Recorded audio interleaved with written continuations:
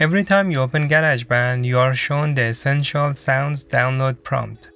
You want to use the app right away, so you click Download Later, Confirm and Continue. The problem is that GarageBand needs these essential sounds in the library, and by postponing the download, it will keep prompting you every time you open the app until these sounds get downloaded and installed. So to do just that, click GarageBand on the menu bar, hover your pointer over Sound Library, and then click Download Essential Sounds on the submenu. Click on the Continue button on the prompt to proceed. Depending on your connection, it may take anywhere from a few minutes to a few hours for the download to complete. Once downloaded, you will be prompted to allow GarageBand to install the sounds. Use your Mac password or your fingerprint to allow. You may also be prompted to download more sounds.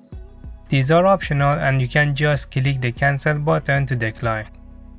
Now, the next time you open GarageBand, you will not see the prompt and you can use the app right away. Please like if this video helped you, subscribe for more tutorials, comment to ask questions or to give feedback. Thank you.